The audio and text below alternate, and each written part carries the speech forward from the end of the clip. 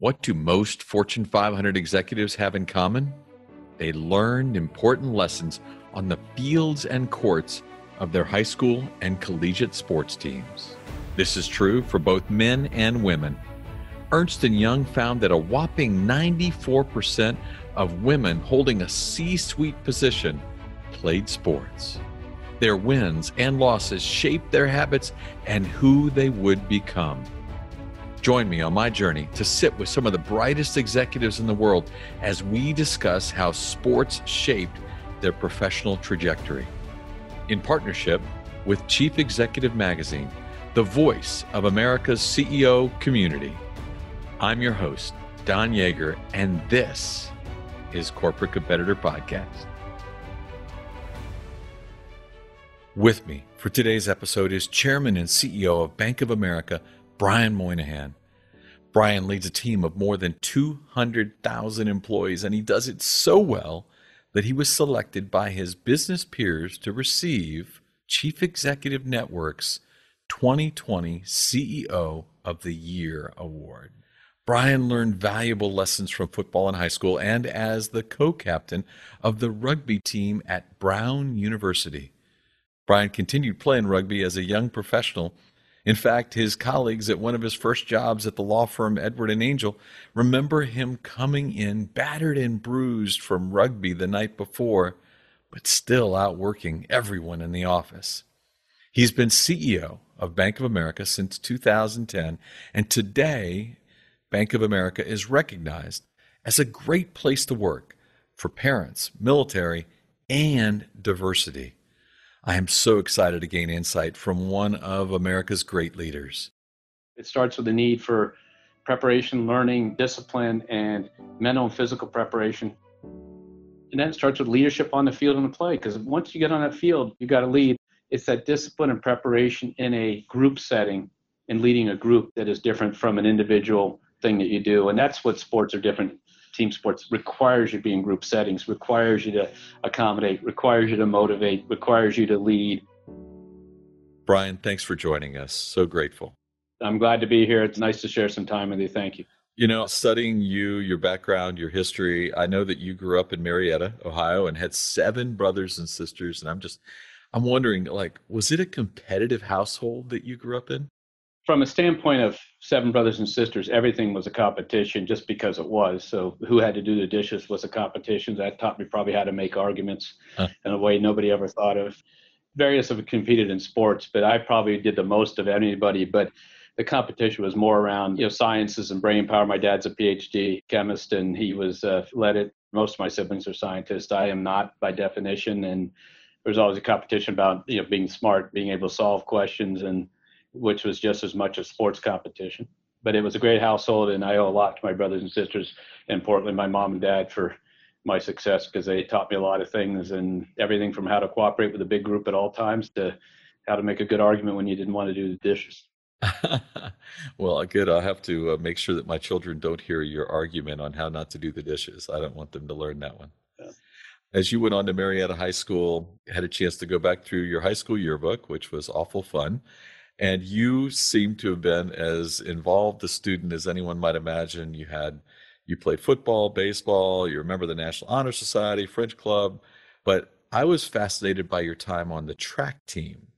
I saw where your relay team competed in 63 races, and you were 62 wins, 1 loss over the course of that career. Just wondering, which one sticks out to you, any of the 62 or the one?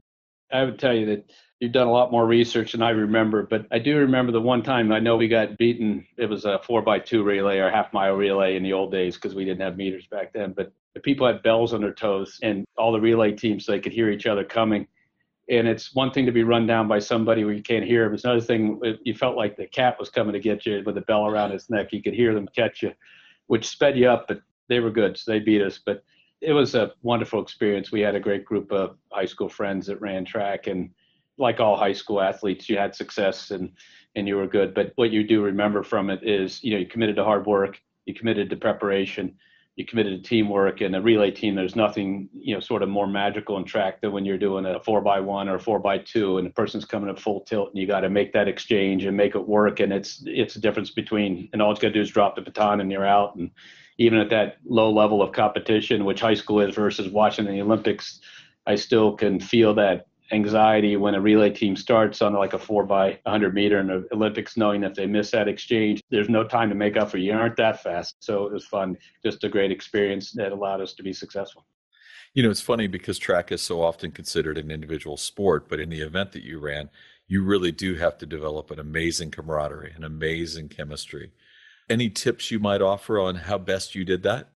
The odd thing about track is that, it's completely objective, except for the relays, because then you have to be objectively fast and you have to have an ability to actually make the exchanges. So you had some people on the team that might have been faster than one of the individuals, but if they couldn't cooperate and make it work, it didn't work. And so we were lucky that nobody was a superstar. We had one fellow who was a very good runner, but in the context of the high level high school competition in Ohio, but all of us were pretty good. And then we blended together well. And so what that shows you is some people overextend in a high performance team, one person, but for a relay, it takes everybody being good enough to compete at the level. And then the additional factor that you've got to work together. And so it was about teamwork. It was about preparation. It was about practice. I don't know how many times you practice that exchange. And these were cinder track days. You got onto the better surfaces when you got to the higher levels, but it was gritty, it was hot, you were tired, and yet you're going through that exchange again, and the coach was yelling at you for not doing it right, and he should, because that's what his job was. But you also put a lot of pressure on yourselves, because you let everybody down if you didn't hit the end of that line at full tilt with a clean exchange. Yeah, but that concept of a team of really solid performers can often be far more effective than an individual high performer in a group who are all looking up the entire time. Sometimes I would think that'd probably be a great and powerful lesson. Right. And I think the goal was to make sure that the weakest link on the team performs at the highest level in the relay, again, because you can only do so much for the best people because they're already good. So that was the other thing, is how do you get your fourth person, which usually was your third runner, just by the way you set up relays, to get their best time was as important as getting everybody's best time. And I had the wonderful experience of watching my son compete and try. He was more of a middle distance runner, and the same thing, watching their group understand that and build towards the championships and stuff. Always bringing together that last person, if somebody had gotten hurt and got subbed in, that you could get to the higher level performance. And I saw a great coach they had do it. So it's a common thing among sports, is how do you get everybody perform at the best level they can, and then that blends together to be a better outcome. Yeah.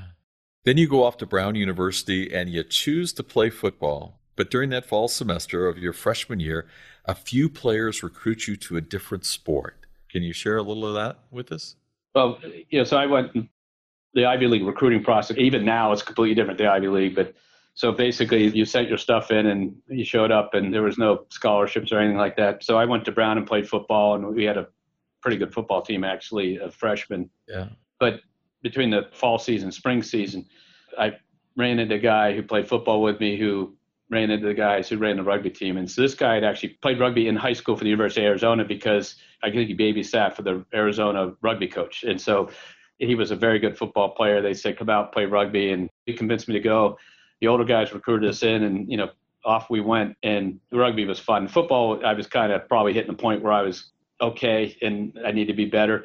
But in rugby, you could find a new sport, learn it, and it was just a ball. So I played my first rugby game on our spring trip to Florida, official game, because, in Northeast in the spring, it takes a little while to get the weather good enough to play outside. And I never looked back. And I played from that time, which I was 18 and change, a few months till I played till I was 31, 32 years old, continuously. Wow. Then I got too old. But, it was fun because rugby in college is a club sport, but it's a competitive club sport. Oh, so it had the best of both worlds. It didn't have quite the regimen of after playing, sports in high school and going into that, it didn't have the regimen of the varsity sport. But on the other hand, especially Brown's rugby team was very competitive. So we could play at a high levels of competition. That was a lot of fun.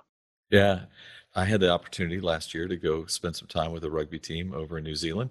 Pretty good one, the All Blacks. Yeah. And I didn't know much about rugby, as I guess you did before you started there. And the one thing that really stood out was how rugby has a position there for basically people of all body types. Yeah. There's something there for all those folks. So it's interesting when you think about rugby. You're right. It has, tall people, short people, but The interesting thing in playing it for many years and watching is the common thing where people knew about teamwork and could play in a team. So it was interesting that I played at Brown, I played at Notre Dame, and then I played for club teams. In that time, you're always trying to get athletes and teach them the game. And the interesting thing was basketball players fared well because they knew the team sport. They knew how to pass and pick and move without the ball, which rugby has a lot of that.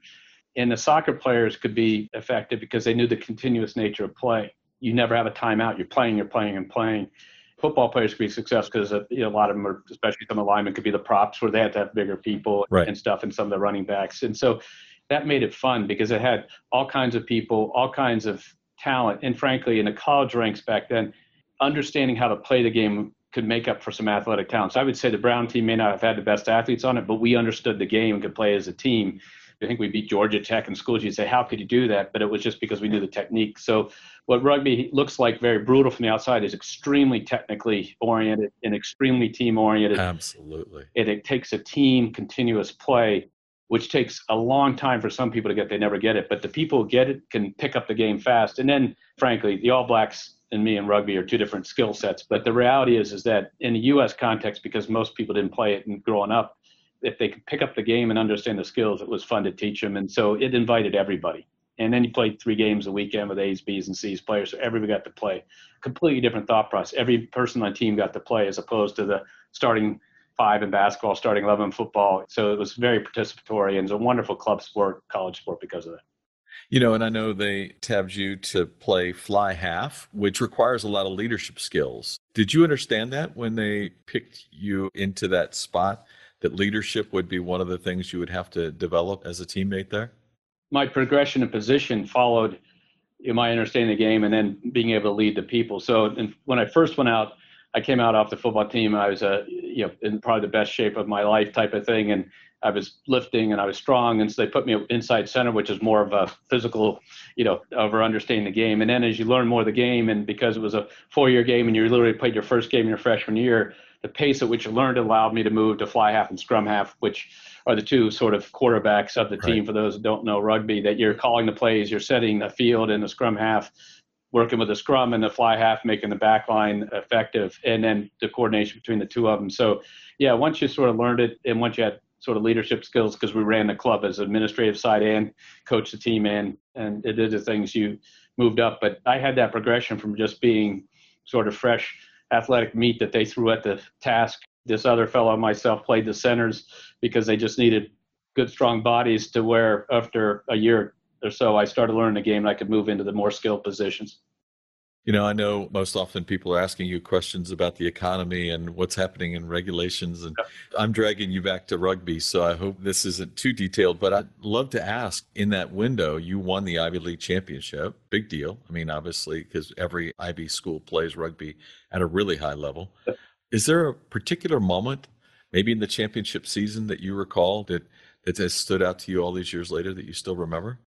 Well, I remember the Ivy Championship was over a weekend, and you played 3 games. So Saturday was a double game elimination, and you had the championships, and it was our bracket played out of the 8 teams. And we hosted the tournament, which put an added burden that we actually had to keep track of everybody and line the fields and stuff. But the thing about rugby is, because it's a team sport and everybody's moving and everybody's carrying the ball, everybody's tackling, everybody's pushing, what happened in that game is, we'd finished second, and then we finished first, and then we finished second over 3 years. And so we always had a competitive team. What happened in that game is we just ended up playing better as a team at that time, as best I can remember. It's been a number of years. But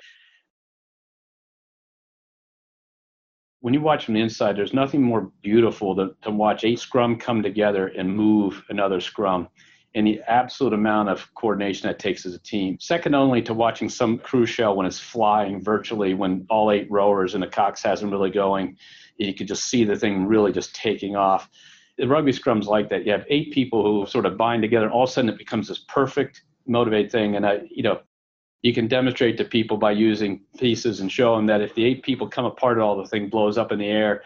And it's all by how they hold together and how they move exactly in synchronicity with each other. So that day we played well, and that season we played well, and I had a great bunch of teammates, and they were a lot of fun, and they played well. But as people think about business, when that time came to bind down and move, and you saw all 8 people push and all 8 people come together, we had a good scrum. That makes the job in the back line easier because those guys are moving forward. I mean, it's a momentum game. And if you're moving forward all the time, you may not score, but you definitely wear out the other side because they're always, playing defense. Yeah, playing defense, but also literally taking you into them at full speed as opposed to coming at you at full speed. And so, I don't remember every afternoon of rugby, but the feeling when you had when it was going right, the feeling that you had when the team was moving, when I played the club team years after that, when our back line got going, the feeling you had when everybody knew where people were going and everybody was performing is just a wonderful feeling. And that, when you're a CEO and you watch the talent team I have perform, it's the same feeling. It's just say, I can just sit back and watch. Even when you hit a crisis like we've hit, you can watch them perform and sit back and watch them do what I know they can do and then help them at the fringes. That was the feeling of a good sports team. And just putting the right 8 people or putting the right people together as a CEO allows you that ability to sit back and become that talent on the fringe that just helps advance it a little further. That's awesome. You had a coach in college, Jay Fluck, who led that team for 29 years, right? I mean, I know the players, it's obviously a very player-driven team, but is there anything about his leadership style that you recall that led or influenced you as you would grow as a leader yourself? I still in contact with Jay today because they have a full-time coach at Brown, but I work with Jay on raising money and helping the team work. Right. But look, Jay knew the game. The thing was his dedication to helping players out. So what I got the pleasure of watching is his impact on kids across so many years with his consistent view of learn the game, learn the discipline, get yourself in shape. I will take you to competitive places and places you haven't seen. So if you go through and look, we went to various, went to Bahamas, is there any place we went overseas, but I went with a team as a semi-coach to Wales. And, wow. Jay would challenge these kids, and they've gone many, many places since then, to challenge the kids and take them to places to play. And these are kids that may have not traveled a lot in life. They're kids from all walks of life, so to speak. And they would go and he would show them places and do it. Yet underlying, he was saying, you got to have the game. You got to have discipline. We got to be competitive. We got to win. You got to be in shape.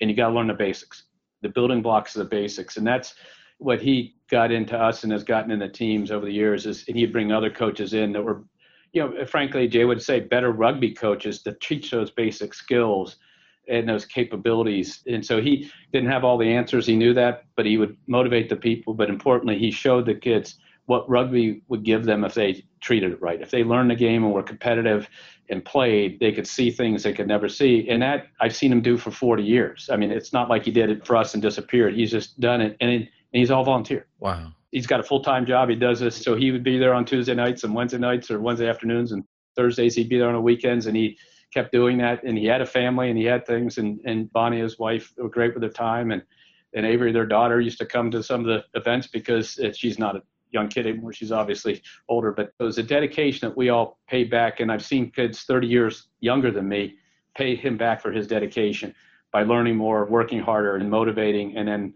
watching him teach them the skills. Because it's different now because a lot of kids play in high school in the U.S. and then kids coming from outside the U.S. But back then, literally no kid had any knowledge of the game when they arrived on the Brown campus. Yeah. So think of it, he isn't like recruiting the best. He had to teach those kids to play at a high level and compete even against people 10, 15 years older than them, compete against international squads. Right. They had to learn, the basics, but they also had to learn sophistication all at the same time. And he was good at teaching that. And I love the way, as you described it there, his dedication to you was contagious. It led you to be equally dedicated, not just to him, but to those who would follow behind you. He's in the Brown Sports Hall of Fame because of what he's done to support this team over the years on a true, giving of themselves basis. And that kind of servant leader, doing it for the kids, doing it to help make them better, again, really on a volunteer basis was tremendous. And what an amazing number of lessons I'm sure you learned there. I read a story, a profile of you written in a student newspaper at Brown, in which, speaking of these international experiences, one of them talked about the idea that you had the chance to compete against a group of South African players that came over, and it was years before Nelson Mandela had been freed, but there was so much there that you were able to learn culturally in that experience. Can you share a little bit about that? It was the first Black South African team to leave the country to play internationally. Wow. They were a good set of rugby players because they were from a country that's unbelievable. They were brought over by one of the legends in South African rugby, and he created controversy by doing it. And it was before, it was this 1980 or 81 type of time frame. So way before the country had been where it is today. And so it was really unique. But think of yourself as a 20, 21-year-old kid. And we actually, because they're older men, we had to bring in a couple of people from the local club team to at least give us a big enough pack to withstand them. And they played, and they stayed in a dormitory at Brown. And then they had a party with us after the game, and they would sing songs. It was just a wonderful experience. You had a bunch of, 19, 20, 21-year-old kids mixing with a bunch of 25 to probably 25, 30, 35-year-old South Africans. A lot of them had worked in the mines and stuff, and just singing with you and learning from you. And it was just an experience that you couldn't get. And that's one of the wonderful things about rugby is not only is it a disciplined game that you played, and we played at a high level at Brown, and I played at Notre Dame, I played at Providence Rugby Club after, so I played a lot of years. It gave you these experiences of, here's an experience of a chance to interact in a world that was going crazy about apartheid and all this stuff going on. You were next to these talented rugby players talking about their life. It was the first time any of them left the country. Most of them had not been on planes before, and they were dropped in Providence, Rhode Island on a college campus. You can imagine from their side, this must have been the wildest thing that happened. Right. I can only imagine. But that's the beauty. Again, it's the cultural aspect of all sports, right? I mean, we don't care much. I know diversity is so important to you, but, in sports, your race or background isn't as important to me as the ability we can to maybe create something special together. Yep. I'd recommend for your listeners the movie Invictus, which is the best. Everybody thinks the movie about rugby is actually a movie about leadership. Completely. And how that team came together and then won the championship. And Nelson Mandela's approach to the team is one of the great movies on leadership there is. It's a movie about rugby, but it's about leadership and how you lead. I think is a great lesson for all societies, especially in the world today. I agree. The premise of this entire podcast, Brian, is this idea that, there's some great research out on how impactful sports has been into the learning curve of many great leaders. Do you agree that your history in athletics and even long past college allowed you to learn leadership skills that you use today? Well, I think, look, anytime you have a group of people who've been put together as a sports team that can, be very different people. Some are naturally gifted beyond belief, not me. Some work hard. That was more my case. And the chance to lead them as a captain of the team is obviously a leadership lesson of high order because you're voted by them to be their leader. And that's an unusual thing. It's big. And frankly, in business, that doesn't happen. People select you to be the leader, but you better have the skills. So I think sports and athletics and competition with teams also, you learn how to deal with adversity. Nobody's perfect. Everybody loses games. The question is, what do you do about the loss? What do you learn from that loss? How do you make sure that doesn't recur? And sometimes you lose to people who are just better. You're as good as you're going to be, and they're just better at all positions. And you learn something out, which is how do you build a better team? What do we need to do? And sometimes effectively that means that you got to make changes. So that's a part of it. And then preparation, how do you get ready for any event that occurs? So we've all gone through a crisis in the world in 2020, and how do you manage through crisis and how do you think about it? It's about recognizing the power of teammates and how to communicate and how to motivate and how to reassure, but how to have empathy, but not too much, how to have discipline and all the things you need to be successful. Those are things you learn in athletics because it starts with a common purpose to win a game, an event, but it's a group of people who nobody said you get to handpick your group. You got what you have. It starts with the need for preparation, learning, discipline, and mental and physical preparation. And then it starts with leadership on the field and the play. Because once you get on that field, right, the coaches... They're still in the sidelines. And so you got to lead. I think rugby for 14 years is a participant-led sport of high order. The coaches really, even at the international levels, it's not like they're calling in plays or they're making some substitutions. But basically, once the team's on the field, the leader in the field, typically the scrum half, is leading. The scrum leader's leading it. And rugby has that element. So I think that idea, you got to lead at the point of attack, and there's not going to be people telling you what to do every day. You got to learn. So I think that's very analogous. But then you say, what about people who aren't athletes? There's similar types of things. There's clubs and other things that go on in life. Sure. It's that discipline and preparation in a group setting and leading a group that is different from an individual, thing that you do. And that's what sports are different. Team sports requires you to be in group settings, requires you to accommodate, requires you to motivate, requires you to lead, requires you to step back when somebody can actually do something better than you and let them do it. All that is very important for business, I think. Was there a most important or a moment in your leadership journey post athletics where you leaned back on something you learned there that you might share with me? Well, I think if you think about things I learned along the way, the idea of thinking from out to in part of was embedded in athletics. And what do I mean by that? It's customer service and focus on customer first and everything in the business context. But on the other hand, I always thought that, you needed to think about all the teammates, not just the star teammate. You need to think about how everybody's relating to it. So being probably a reasonably good athlete, but not the best player on the team by far, but having generally a lot of responsibility to getting all the people involved, that idea of how do I get the people who need to be involved, who are not naturally the only person to be involved. The star running back, the star rugby player is going to be involved because you have to. Right. But on the other hand, how do you make sure the other 6 or 8 players who may not be up to that person's quality are performing at the highest? So if you think about the crisis we face, the issue is not the strongest links. They take care of themselves. The issue is making sure the weaker parts of the enterprise are up to shape and driving at that.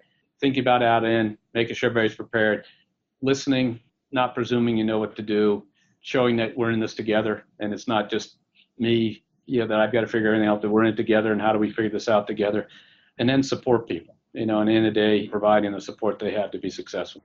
Yeah, that's really what draws you to being able to define that organization as a team. If those are not the pieces that you're pulling together, you're really not a team.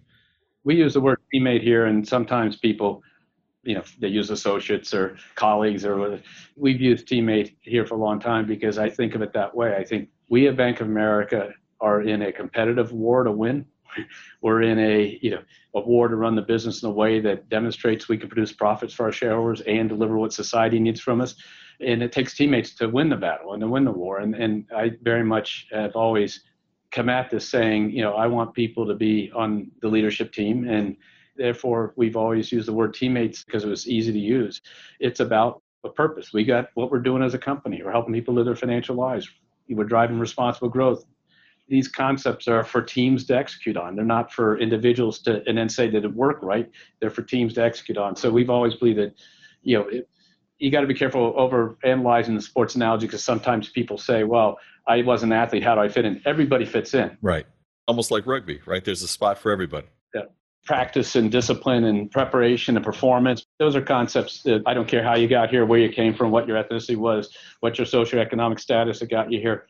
After 14 years of playing competitive rugby, that was a unique thing. I mean, I had colleagues that were doctors and I had colleagues that were house painters and everything in between, and they were all wonderful, and they didn't give me any quarter, even though I was a lawyer by training, and they treated me as just another teammate, and I treated them likewise, and that was fun. You obviously had that opportunity to lead the rugby team. 15 playing at once, and usually had like 40, 50 total teammates. Right. So you're a captain, you're doing that, but now you're leading a team of 211,000. Yeah. How do you scale what you learned to be able to be a great leader, even to a large number? Well, that was one of the interesting progressions in business that I went through, and I try to, with my HR colleague, Sherry Bronstein, we try to build our development plans around this question, which is scale. And it's just different when you have that many people. So, my HR colleague has a group of 3,000 people working for him, which is many work for many companies in total, not just the HR function. So she has to be a great manager, a great team leader, a great effective thing, as well as an expert in HR. The legal department has 1,000 people in it. So the head of the legal department, Dave Leach, has to be a great leader. And so scaling leadership is something I learned when I came to Bank of America. I'd worked for a large company, but you suddenly became a very large company who'd been a very large company for a longer period of time and had to think about scale. In my mind, the way you scale is simplicity of message, discipline of process, communication pattern that goes through the whole organization, deep into the organization. In other words, you think about it from the person who has to do the work back to the people who come up with the ideas, not the other way around. Right. So I always say an idea is easy.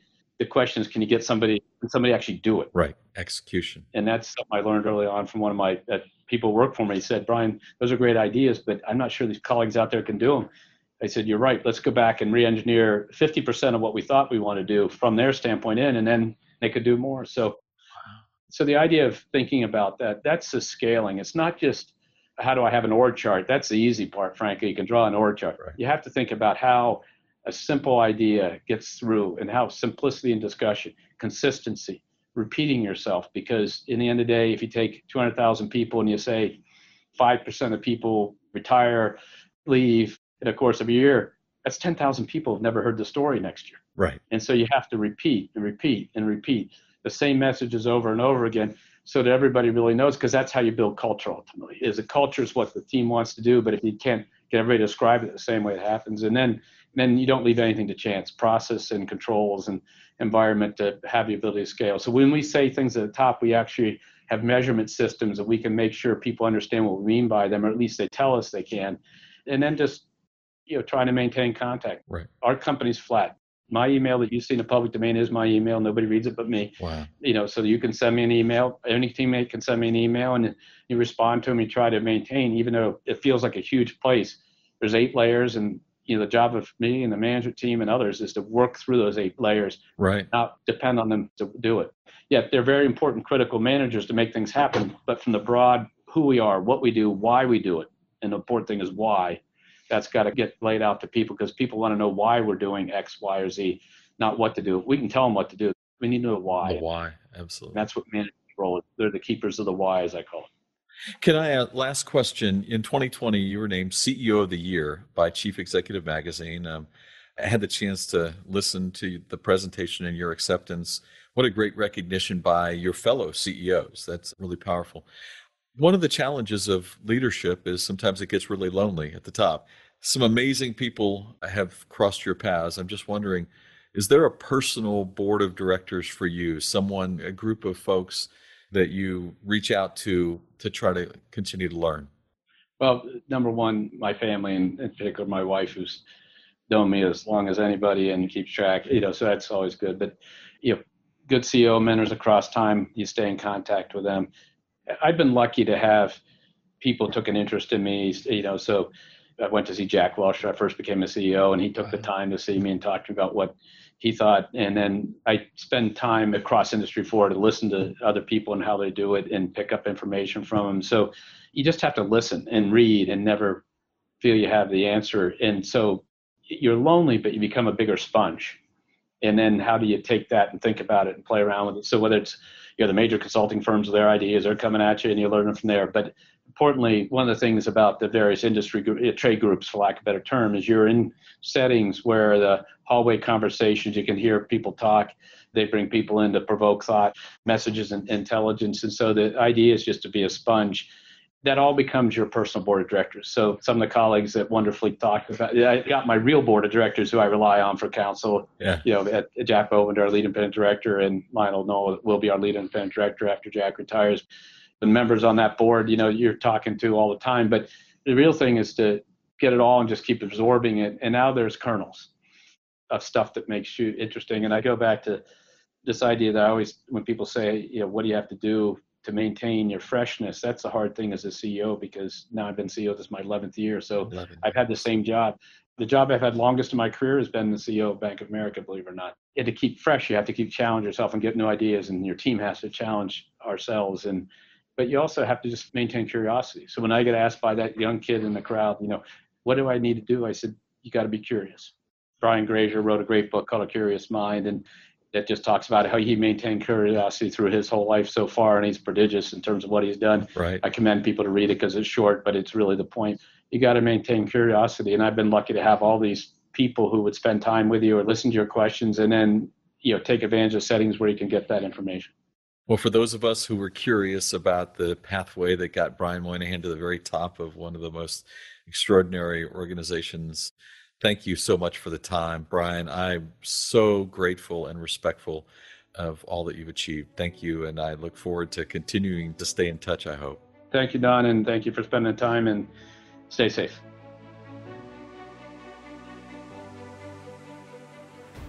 There is no doubt that rugby is a tough, team-oriented sport. I love the story Brian shared about contagious dedication.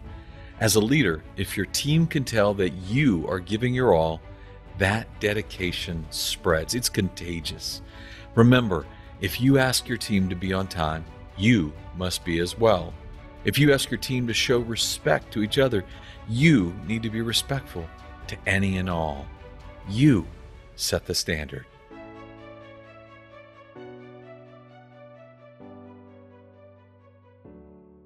Thanks for listening to the show. I would be so grateful if you left us a rating and a review. We will be rolling out a new episode every Wednesday. To be the first to listen, subscribe to the podcast on our website, corporatecompetitorpodcast.com.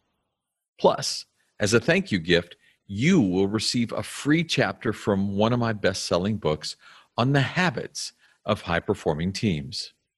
Stay in touch by connecting with me on social media at Don Yeager, Yaeger, on Twitter, Facebook, Instagram, and LinkedIn.